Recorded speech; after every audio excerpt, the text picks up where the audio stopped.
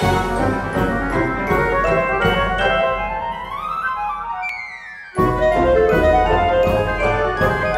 morning, friends.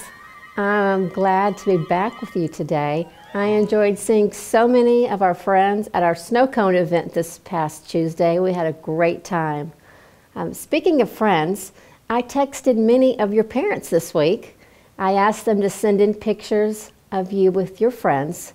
So thank you to the moms who sent in pictures. So let's take a look at some of these friends.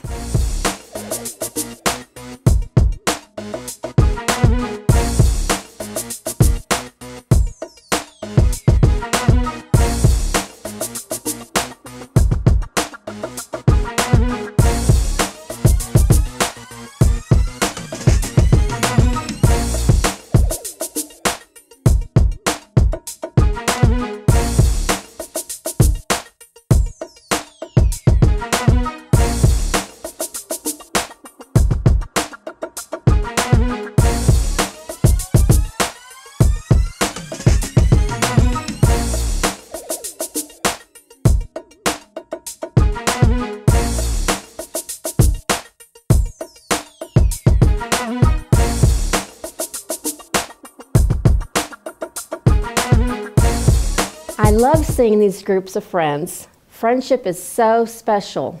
We all need a friend who loves us and wants the best for us. Let's look into our Bibles to Mark chapter 2, verses 1 through 5, which tells us about Jesus and a group of friends.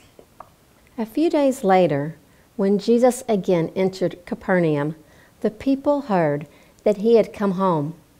They gathered in such large numbers that there was no room left, not even outside the door, and he preached the word to them. Some men came, bringing to him a paralyzed man, carried by 4 of them. Since they could not get him to Jesus because of the crowd, they made an opening in the roof above Jesus by digging through it, and then lowered the mat the man was lying on. When Jesus saw their faith, he said to the paralyzed man, "Son, your sins are forgiven." When reading this story, we tend to focus on the healing of the paralyzed man and the reaction of the Pharisees to Jesus' words. But I want to stop for a minute and focus on the 4 determined friends. The room was packed full. It was beyond standing room only. There was not even room at the door. Everyone turned out to see Jesus and to hear what he had to speak. But this group of friends had a mission.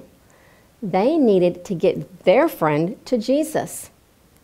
The paralyzed man needed healing, and they just knew Jesus would provide it. They faced a challenge, though. There was no room to get their friend inside the home to reach his healing. Many would have given up. They would have said, maybe next time. Maybe they would have just waited outside in the hopes that Jesus would see them as he came out of the house. But these weren't just any friends. These were radical friends. These were dedicated friends, but more importantly, they were also friends of radical faith. They needed Jesus now. They didn't care who was in the room with him or the barriers that stood in their way. The paralyzed man, their friend, needed Jesus now. Let's take a look at Luke 5:17. Luke is in the New Testament. So Matthew, Mark, then Luke. So Luke 5:17. On one of those days, as he was teaching, Pharisees and teachers of the law were sitting there, who had come from every village of Galilee and Judea and from Jerusalem. And the power of the Lord was with him to heal. The room was filled with Pharisees. These were the religious leaders, the educated, the elite. But these 4 friends had no thought for the status of the men in the room. Their friend needed help, and their friend needed help now. So the paralyzed man was blessed beyond measure. He received healing from the King of Kings and Lord of Lords because he had the blessing of friends who cared so much that they would stop at nothing for him. I mean, think about this. These men literally tore up the roof of someone's home. That's pretty amazing. Well, we all need friends like these who will do whatever it takes to carry us to Jesus. Let's take a look at another verse. We're going to look in Proverbs. That's in the Old Testament, right after the book of Psalms. So Proverbs 18:24 says, "One who has unreliable friends soon comes to ruin, but there is a friend who sticks closer than a brother." Well, that's the kind of friend I want. A friend is a great blessing. Having a friend who will do whatever it takes to carry you to Christ is beyond amazing. Now, being a friend who will do whatever it takes to carry your friends to Jesus, the way these friends carried the paralyzed man, is even better. You want to be that kind of friend. So, how do you carry your friend to Jesus? Well, you don't have to tear any roofs apart. But what can you do? Pray for your friends. Pray. Carry their needs to the Lord in prayer. Stand in faith with them and stand in the gap for them. They may have specific prayer needs for health, family issues, or it may be that they're not yet saved, and you can bring that to the Lord as well. Praying for a friend is the best thing you can do for them. Praying for your friend's needs without ceasing, without stopping, and asking others to pray with you. That's the equivalent of tearing off the roof. So, what else can you do? Show them Jesus.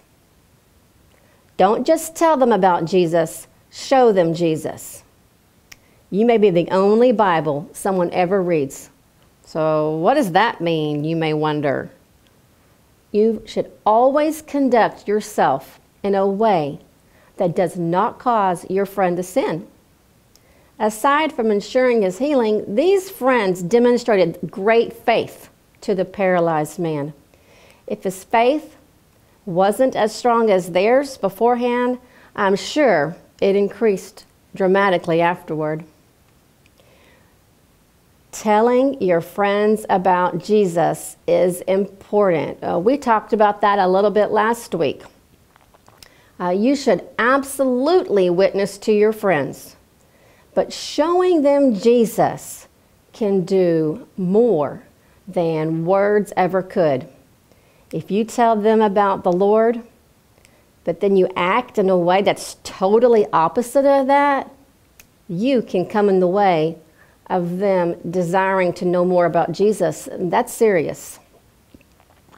I've got one more thing that you can do for your friends. Never give up. Never stop praying for them. Don't stop showing them the love of Jesus. Never think they are too far gone. Never stop having faith that they are going to come to salvation in Jesus Christ.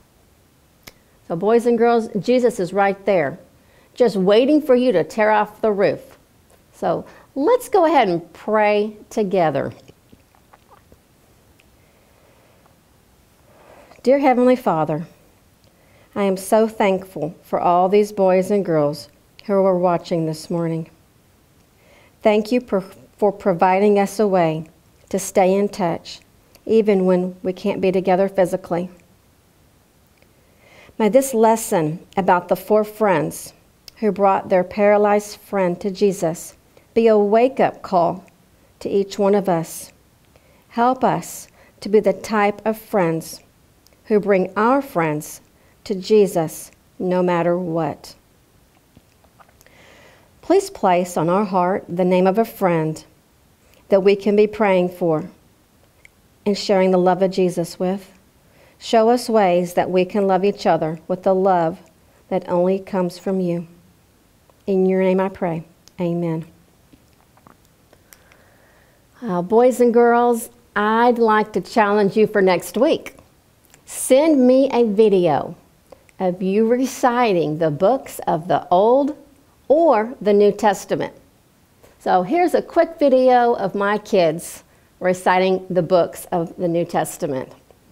Matthew, Mark, Luke, John, Acts, Romans, 1st and 2nd Corinthians, Galatians, Ephesians, Philippians, Colossians, 1st and 2nd Thessalonians, 1st Timothy, 2nd Timothy, Titus, Philemon, Hebrews, James, 1st and 2nd Peter, 1st John, 2nd John, 3rd John, Jude, and Revelation. I know many of you have learned the books of the Bible during Sunday school, during Awana, Vacation Bible School, and at home with your parents. Well, we will play your video during our lesson next week. So everyone who sends me a video will be entered in a drawing for a Sonic gift card. So go ahead and send those videos in. Send them to Angela@fbcparis.com. All right. Thanks, everyone. I hope you'll have a great week. Bye.